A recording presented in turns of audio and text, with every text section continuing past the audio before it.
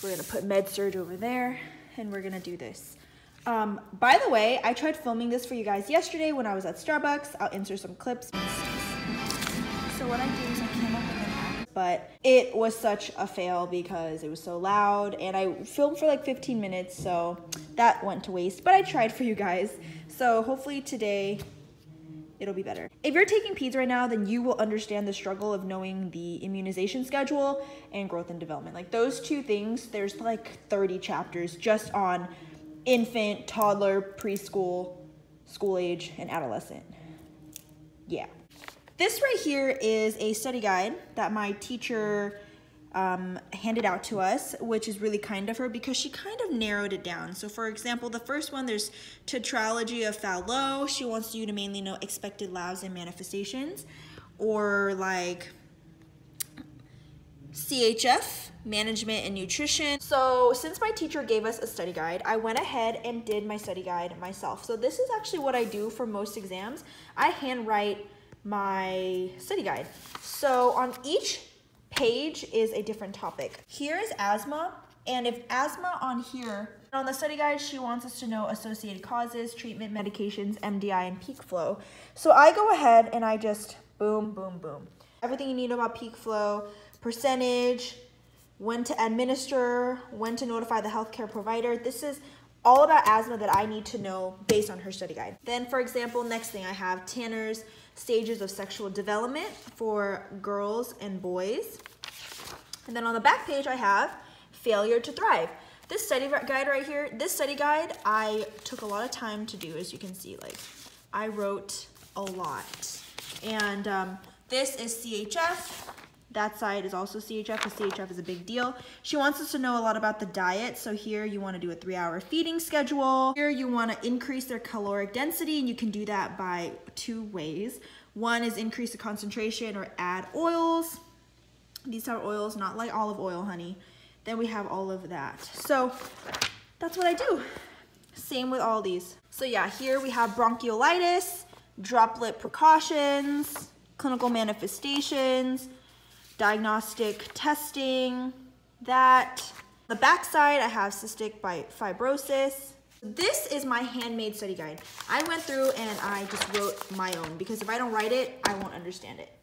This over here was actually passed on to me from a classmate who got it from a former student that took this class.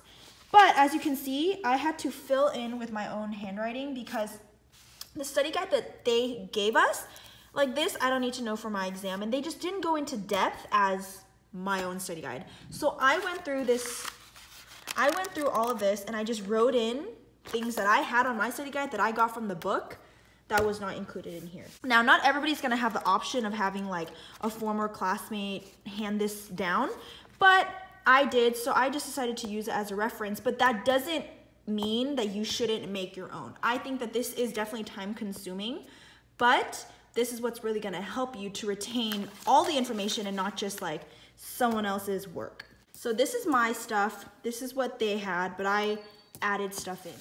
This paper right here, I pulled out from my Peds book. The book that I'm using is the Wong's Pediatric Essentials book. I feel like it's a pretty generic book that a lot of programs are using. Here, if you just take a quick look at it, a majority of these are the 2, 4, 6 months, and then it kind of varies after that. So what I like to do to get this down is, I'm a writer, as you guys can see. I have to write it a million times or I just won't get it. Hep B, it's an IM. The contraindication, because we have to know that for my exam. So contraindication is allergy to baker's yeast. It's a 3-dose, birth 1 to 2 months, 6 months. Simple, got that down. After that, these next 5, 1, 2, 3, 4, 5, they all have something in common. And what it is 2, 4, 6, 2, 4, 6, 2, 4, 6, 2, 4, 6. So, same here. 2, 4, 6, 2, 4, 6, 2, 4, 6, all that stuff. So what I went ahead and did was, I came up with an acronym to memorize that part. So I got DIHPR, I did DIPPER. So DTaP, IPV, HIB, PCV, and RV. So now I know that DIPPER has 2, 4, 6, and then from there, it varies. So what I do is, once I kind of study it and all that stuff, and I kind of memorize that, Then we have the influenza, which we know is only once a year. Then we only have 4 left. We have MMR, varicella, Hep A, and meningococcal. Meningococcal is the oddball. This one, it's just 1 dose, and it's either 2 to 3 or 11 to 12. That's just something you just gotta memorize. But these 3, they have something else in common. 12, 12, 12. So you're thinking, well, they're kind of different though. But this method that I'm showing you guys, it's better to knock out 80% than know none of it. So if you just looked at it like this, you're gonna be like, what the heck? So I would go through and I literally just get a blank piece of paper and I write out Hep B, like not looking at anything, and then I do what I can. And as you can see, when I get down to MMR, varicella, Hep A, I don't know the last part, but that's okay. At least I got all of this and I'm only missing these 3. So MMR, I think we just looked over there, was 4 to 6? Yeah, MMR, 4 to 6, varicella, 4 to 6, Hep A, 12 and 18. Hep A, I got 12. I didn't get 18. So now all I would do, let me just get a pen. So now in like a different color, I would write, okay, 4 to 6 years, 4 to 6 years, and 18. So those are the only ones out of all of this, I only didn't get these 3. That's better, again, than just looking at this and going, my brain hurts. And this is just a way for me to literally break it up. I compartmentalize, and I got it down for the most part. And look, I only missed these 3. Now the next one, what I'm gonna do is I'm gonna go on a blank piece of paper, and I'm gonna do the same thing. So I already know, Hep B, it's the first med you give at birth. And from there, I just kind of go into a rhythm. And I know it's 1 to 2 months. And 6 months. So I know, okay, that's my Hep B. Next, I know I have my dipper. Sorry, going too fast. And I'm holding my phone. I'm trying to make sure you guys see. So next I have my dipper. Dipper. So I have DTaP, IPV, inactivated poliovirus, HIB, I think this is PV, not polio, sorry. What's PV?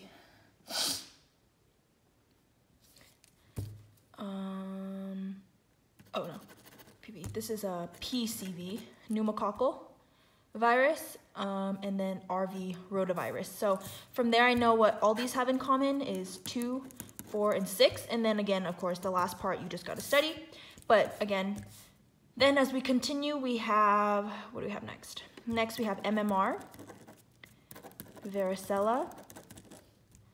What do we have next? MMR, varicella, Hep A, and then the weird oddball, sorry guys, this is so ugly. And this was, I think, 2 to 3 years old or 11 to 13 years old. All of these have in common, okay, this is 12 months, 12 months, 12 months, and I think this was 4 to 6 years, 4 to 6 years.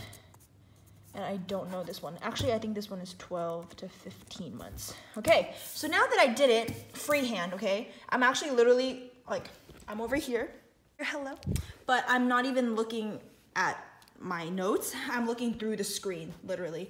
So this is everything I got. I know I don't know this. And then, of course, again, how I said there's 2, 4, 6, but some of them have different ones. I only missed this one. So now what I do is I'm going to get my answer key, and I'm going to look. So, okay, so we have 8. All right, so, okay, yay, MMR was 12 to 15. 4 to 6, 4 to 6, 12 months, 18. Okay, so now I know it's this one, 18 months for Hep A. I almost fell, my feet got stuck. But hopefully this helped you guys.